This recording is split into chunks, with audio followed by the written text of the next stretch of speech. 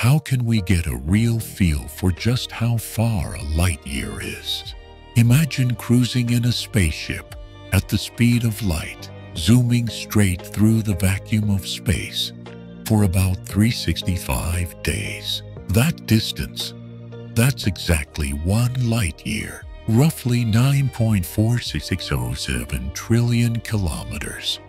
Yep, a light year isn't just some time thing. It's like this insanely huge length unit compared to what us humans usually deal with. But just talking about it won't cut it. So, hit upload on this vid and join me as we blast off from Earth. Dive deep into the solar system and get a way cooler sense of how crazy far a light year really is. Everyone knows light speed is about 3,000 kilometers per second, the fastest thing in the known universe. That means your light speed ride could circle Earth in just 1 second flat. Flying to the moon only takes 1.3 seconds. So let's just say the moon's 1.3 light seconds away from Earth. Mars hangs out between 55 million and 400 million kilometers from Earth. That's one heck of a distance. So all Martian probes have to drift in space for ages to get there. Take China's Tianwen-1, launched in July 2020. It took a solid 7 months to reach Mars. That's why moving to Mars isn't a walk in the park. But a light-speed spaceship could get to Mars in just 3 minutes at its closest. So Mars is roughly 3 light minutes away, not even close to a light year.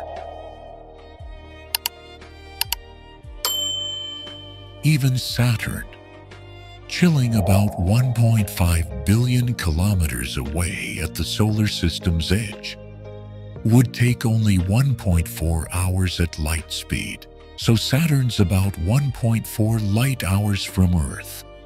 Meanwhile, the Cassini probe, launched in October 1997, took nearly 3 years to get there.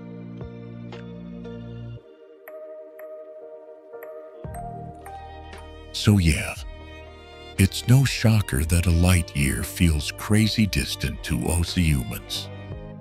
Even the New Horizons spacecraft, speeding at a wicked 50,000 km/h, took a full 9 years to zoom past Pluto, which is about 5.5 light seconds from Earth on average.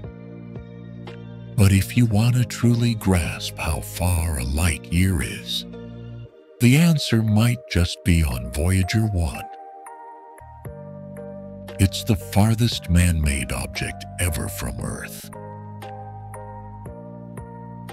Launched back in 1977 after checking out several planets, Voyager 1 headed straight for the center of the galaxy.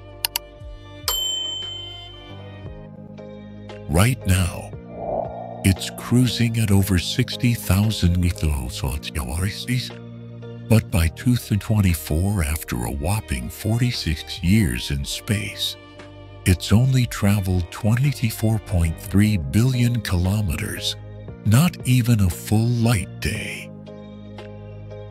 That's about 0.0025 light years. In other words, Voyager 1, the fastest ship humans built, still needs over 1,700 years to cross 1 full light year.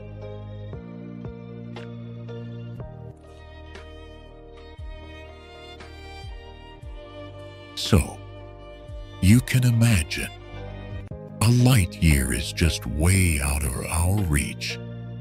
And honestly, it's pointless for humans to spend tens of thousands of years trying to cross 1 light year, because even if we did, we'd only just break out of the Oort cloud's edge.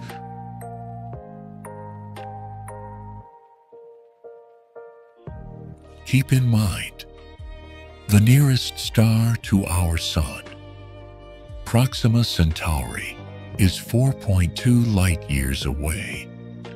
The Milky Way galaxy itself stretches at least 100,000 light-years across, and there are billions more galaxies beyond that.